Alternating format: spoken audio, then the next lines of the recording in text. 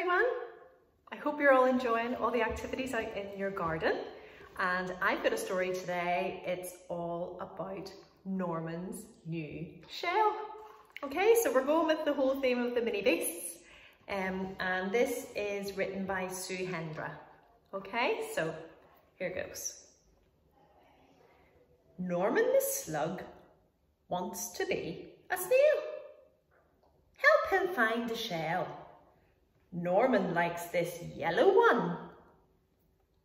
But the bubbles make him sneeze. Achoo! Whoa! A cake with blue icing and a little cherry on the top. But someone has been nibbling it. Oh, crumbs! This isn't the right shell for Norman. Oh, look, a yummy ice cream with pink, brown and white scoops.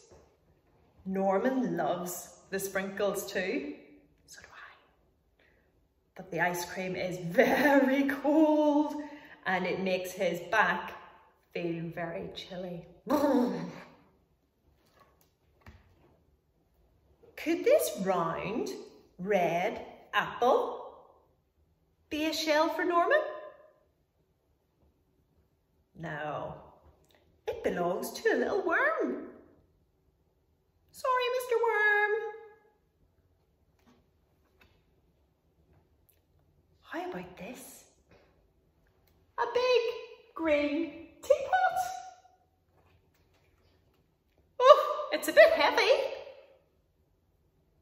Norman is getting squashed. Will he ever find the right shell? Do you think he will? I think he will. Yes.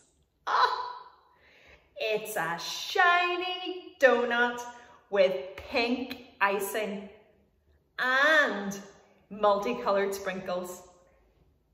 It's the perfect shell for Norman the slug. Oh, that was great. I really enjoyed that book. So I hope you really enjoyed it too. And keep looking outside, because see, if you look under some bricks, or if you look under some stones, or if you look underneath the windowsill, see under here outside, if you look under there, sometimes you can find lots and lots of snails. Slugs aren't so nice, but snails are brilliant, and there's lots and lots of different colours on their shells and lots of different patterns as well. Maybe you could draw one. That would be great, or make it out of your Play-Doh. Fantastic.